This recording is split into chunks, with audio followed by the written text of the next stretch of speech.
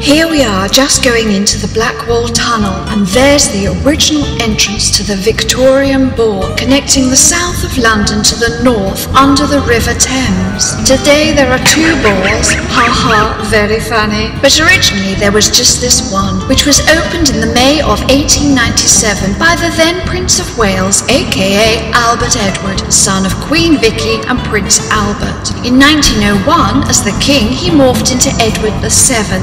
9 years later, he had had enough and just went and died. By all accounts, he was exhausted. This construction was a major transport improvement, boosting commerce and trade in the East End of London, let alone the improved travel connections due to the blinking Thames constantly being in the way. At that time, the tunnel supported a mix of foot, cycle, horse-drawn and vehicular traffic. Today, it is only open to motorised traffic, including the 108 bus, as the height limit of this tunnel is only 13 feet 1 inch, and the rough height of a London bus is 15, the 108 cannot possibly be a double-decker. Et voila! Today there are two boars available to traffic, one for the southern bound and this one heading north. The traffic is taken under the river, linking the borough of Tower Hamlets and the Royal Borough of Greenwich as part of the A102.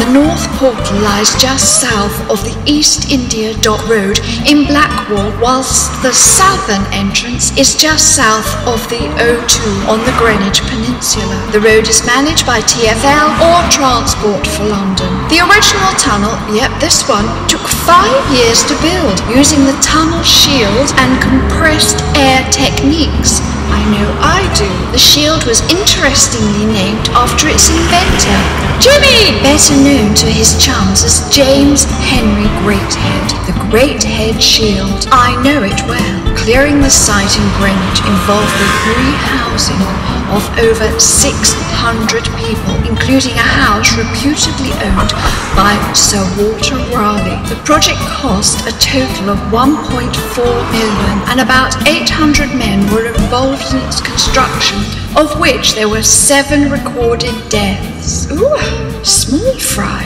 No, not the deaths. I mean the upheaval for the tons of local residents, especially if today a third bore was to be added. This northbound bore filters traffic off the A12, making these crossings key links for both local and long-distance traffic. The route takes central London traffic to the southeast of London, Kent, and sometimes beyond, like Europe, which we obviously don't talk about anymore. Just kidding! This, the original tunnel, has several sharpish bends along its length, indicating what? A huge impassable bit of rock or something mad like that? No, they were constructed in order to prevent the horses from bolting once they saw daylight in the distance, which is the way of animals. The hold-ups in and around the tunnel are frankly a nightmare. When the traffic is whizzing through the tunnel, it's a breeze and a dead fun ride. Here we are, sunlight again.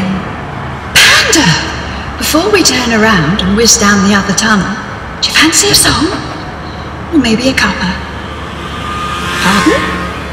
You want an advert?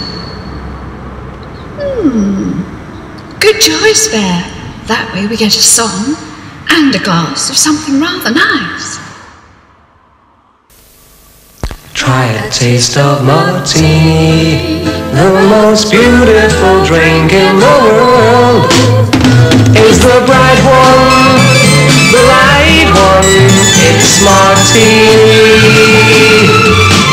There's much more to the world than you guess, and you taste it the day you say yes to the bright taste, the right taste of Martini. Anytime, any place, anywhere, there's a wonderful world you can share. In the right taste, the right taste of the right one. That's Martini.